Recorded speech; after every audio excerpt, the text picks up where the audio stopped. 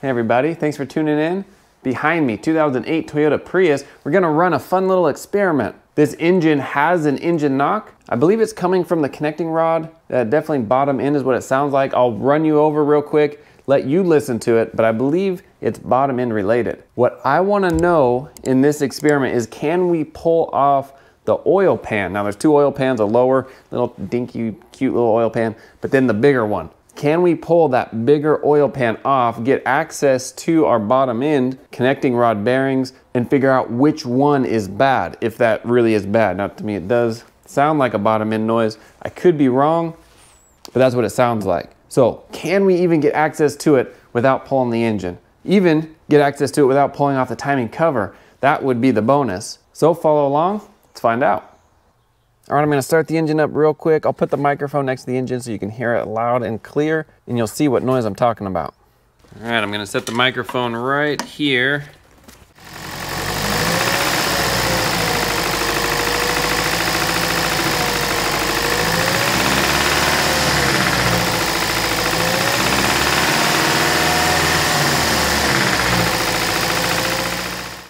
So looking under here, it looks doable, but I'm not sure. We have this torque strut that needs to come off because it's connected to the pan here. We have this pan bolt goes into the tranny. There's another one here goes in the tranny, two on the other side, just the same. We need to pull the filter off. Of course, we'll be draining the oil. There's a hidden bolt underneath the oil filter. And then it looks like the rest are just bolts holding it into the block. Under the pan here, there's a couple more bolts that will get off, and the AC compressor has to come off. On this side, you can't see. I'll move you around at a later time so you can see, but there's a couple bolts for the timing chain cover that also need to come off. And that's my biggest concern, is with all the bolts off, is it too squished in between the transmission and the timing cover to pop out, or is it something that can come out without pulling the timing cover? Because the goal is to remove as little as possible to make this a trick repair. So let me get started. I'll drain the oil, and then we'll start just removing all the peripherals until all the bolts are out. See if it comes out. We'll also want to look for any metal shavings that come out in the oil. That'll be a clue to things as well. It's got this little washer that doesn't want to come off. Okay. So far it just looks really black.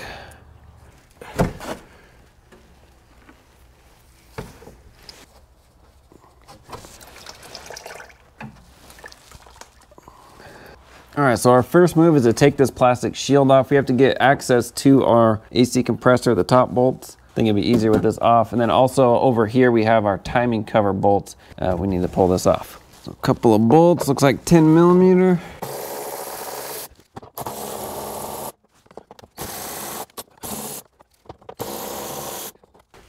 A couple of push pins. Those are always a challenge. They're the screw type. So they have a Phillips head on them, but I don't always like to screw back out. There's just a couple more clips here on the side of the wheel well. Those come off. Let's see what else.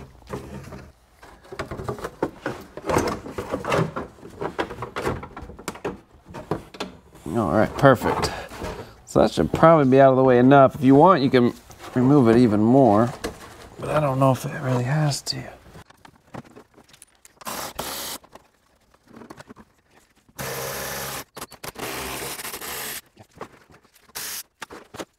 Okay, so now I'm gonna pull off the AC compressor and just suspend it aside. They look like 12s. So there's just 3 bolts, one on top, 2 on the bottom. I'll get a bungee cord. Maybe I'll just use this for like a brake caliper. You know, it actually might just suspend there just like that. I think that's out of the way. Sweet, well that was easy. Let's pull our torque strut bolts out and our bell housing bolts, just to make sure we can get those ones. 19 millimeter. Use a breaker bar for these.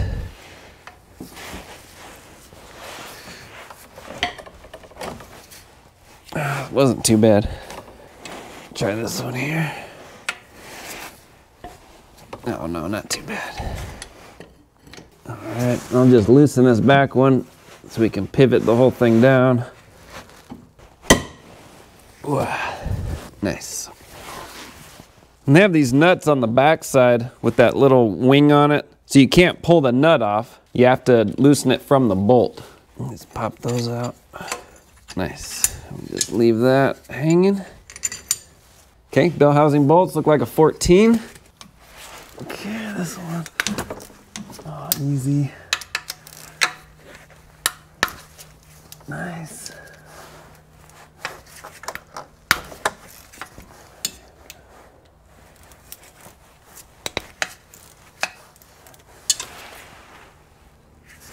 I'm waiting for the shoe to drop because this has been too easy so far.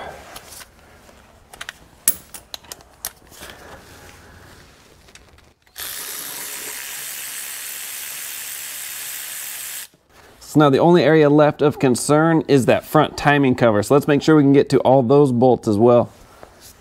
So the lighting's not going to be the best, but we have this for our crank position sensor, 10 mil. Doesn't look like I can get to it with this. Let me pull the connector off, maybe that's... So on the connector, there's a little white tab that you pull back, and that releases it. Then we could push that aside, pull the bolt off.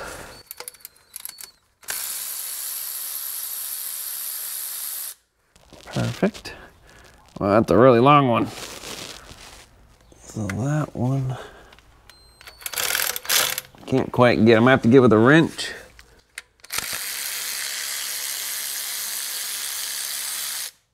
Got it, got 4 out of the 5. Let me see about that one again.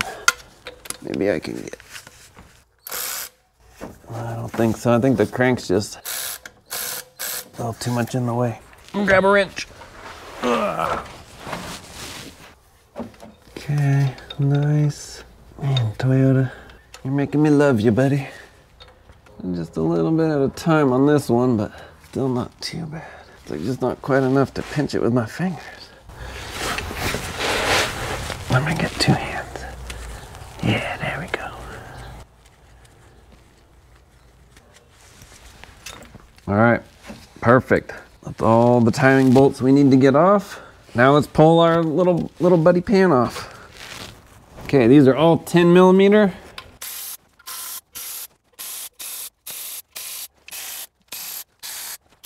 All right. So a metal putty knife works the best. What we want to do is get something in between the main oil pan and this little oil pan. Now it is just silicone holding it together, so maybe just... This isn't quite working. There we go. Whoop, oil. And move you just a little.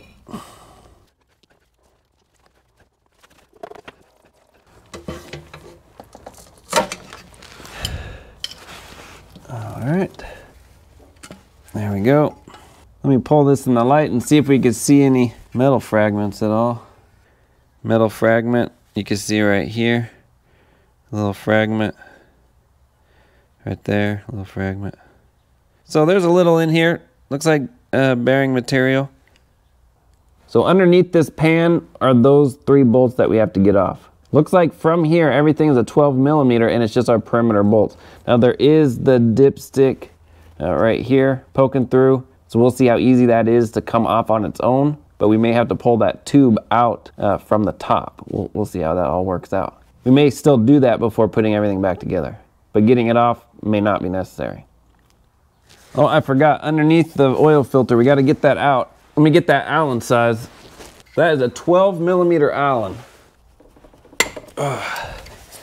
There we go.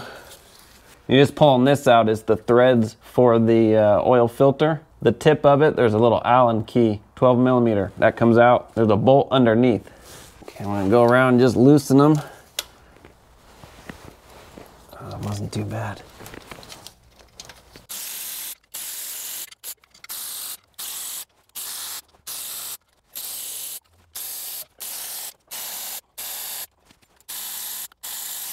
All right, let me double check that was all of them.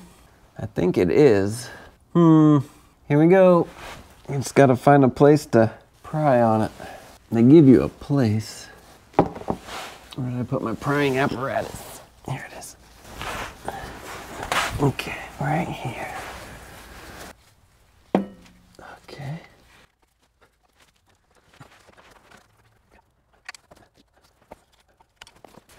So there's a little plate right here. It looks like where a starter motor would go, but because this is a hybrid, there's no starter motor. So let me pull that plate off and see if that can help us out. Okay, got it. Let's see if that gave me anything else to pry on. Not really. Well, is this the end of the experiment? Not being able to pry on anything to get it off. There's like a really good spot here, but it's just one spot. I need more spots. Oh, wait a second. Wait a second. Might be coming out. Nice. It's a tight fit. And I kind of suspected that because of the timing cover still on. If the timing cover was off, it might be a little different. I just need somewhere to pry on this side, that's all. Right in the front. Okay. Nice. Oh, leaking a lot of oil. Wasn't expecting that. Okay, get the pan back under. Oh, guess what, fellas? Guys and gals. Got it. Sweet. All right, there it is in its glory. So connecting rod caps, you got 1, 2, 3, and then the other one's right up here. Now these right here, if you can listen, I don't know if you can hear it. No sound, nice and tight. But this one here, if you can listen.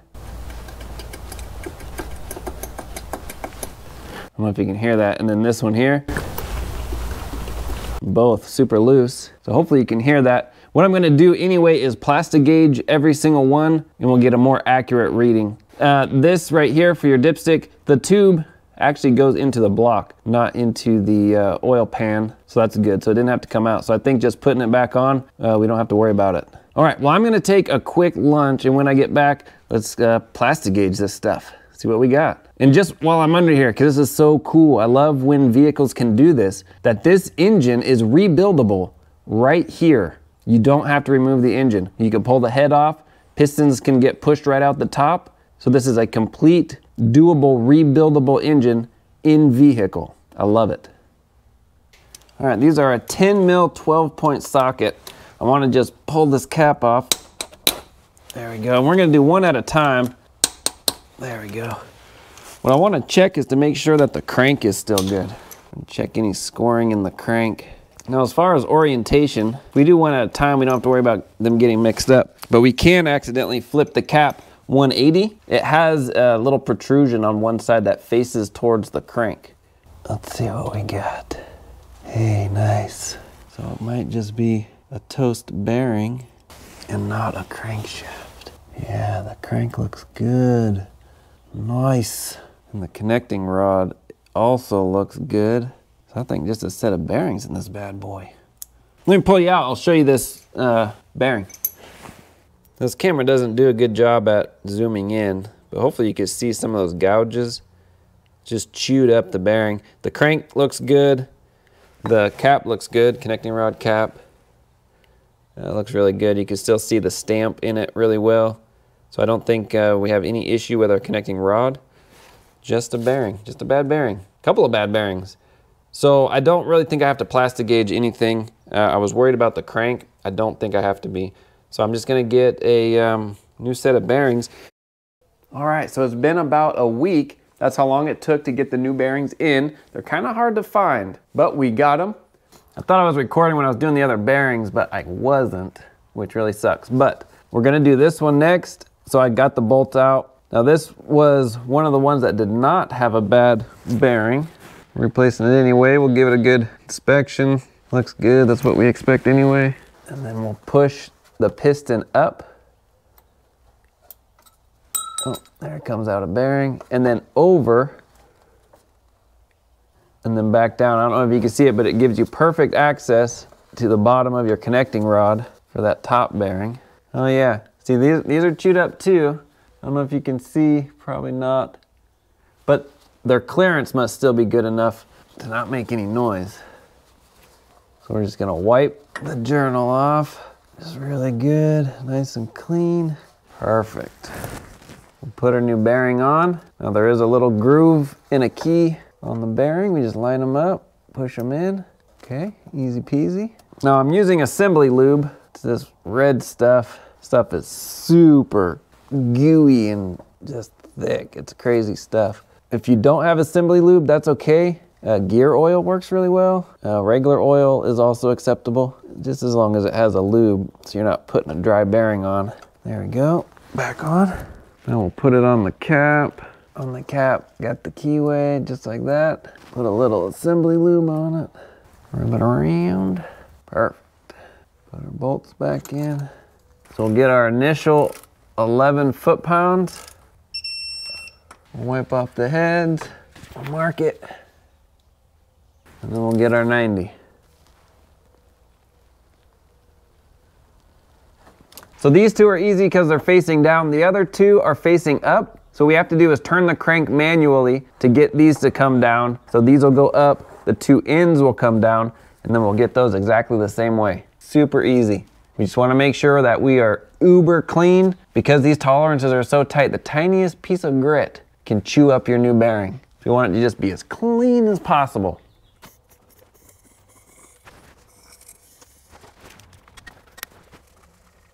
All right, that's the nicest looking bearing yet. Push this up and over and back down. Perfect. I'll wipe this connecting rod.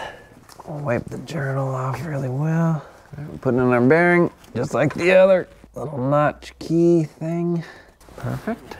A little assembly lube. Push it back up and over and then back down. Perfect. I'll put a little assembly lube on the connecting rod cap and its new bearing like that. Nummy, nummy, nummy. Now I'll put that on.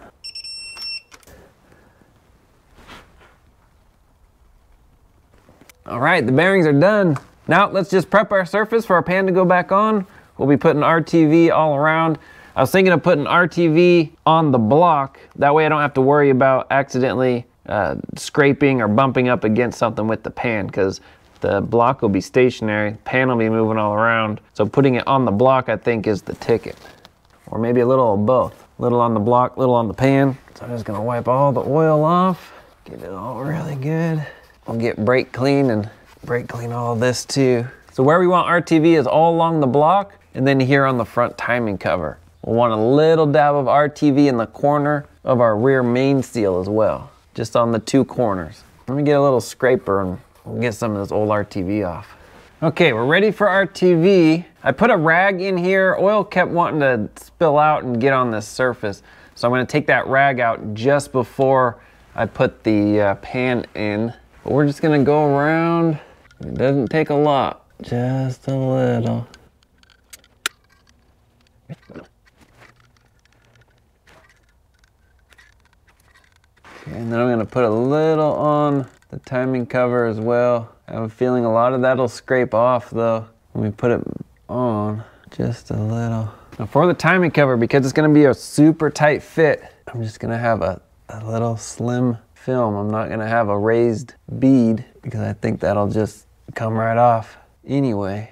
Okay, so now I'm going to, on the oil pan, the top of it, I'm gonna do the exact same thing. Just a very, very tiny, tiny bead all the way around, and then just a little tiny film where the oil or the timing cover goes. And then we're ready to slap it on, try to slide it in. Don't forget you have 2 O-rings here and then 1 O-ring in the front of the oil pan. Those are important to make sure they go back in.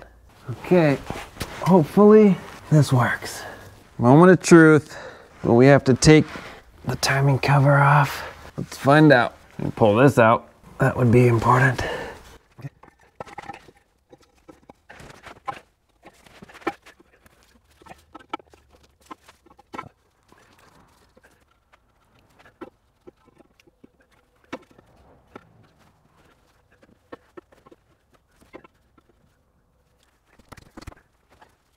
Okay, I feel like I'm close. I think they just need to go in the dowels, is all it is.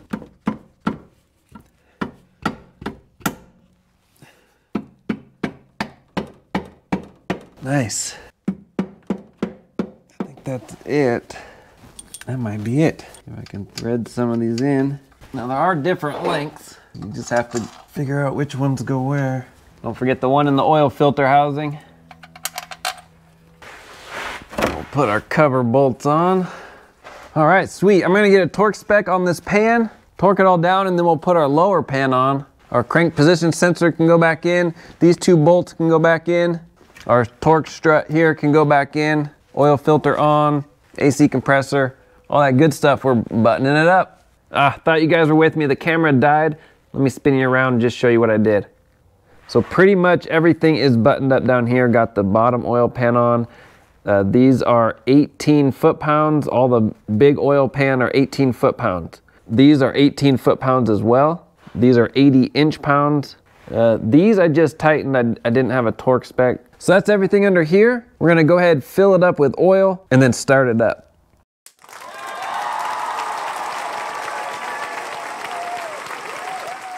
All right, start it up. Sounds pretty good.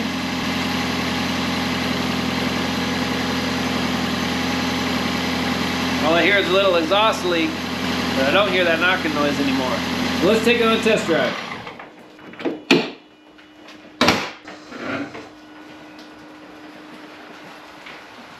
All right, we are back from a good test drive. Just want to make sure, so our rear main is not leaking. We have no oil in the back.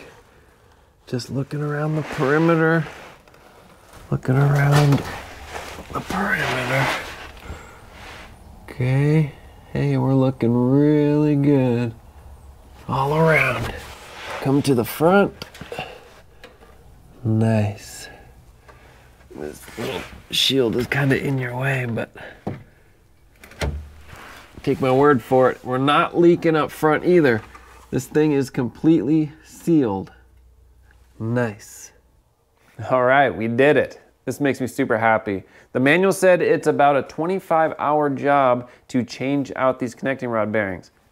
We did it in about 5 hours-ish, a few hours to pull everything apart. Of course, we had to wait for the parts. You can pre-order this before you start this project. That took about a week, but once we got them, a few hours to put it back together. So yeah, maybe 6 hours to do it all. So that is pretty sweet. So a few things I learned. If you are doing this, just keep in mind that when you put it all back together, it is a super tight fit.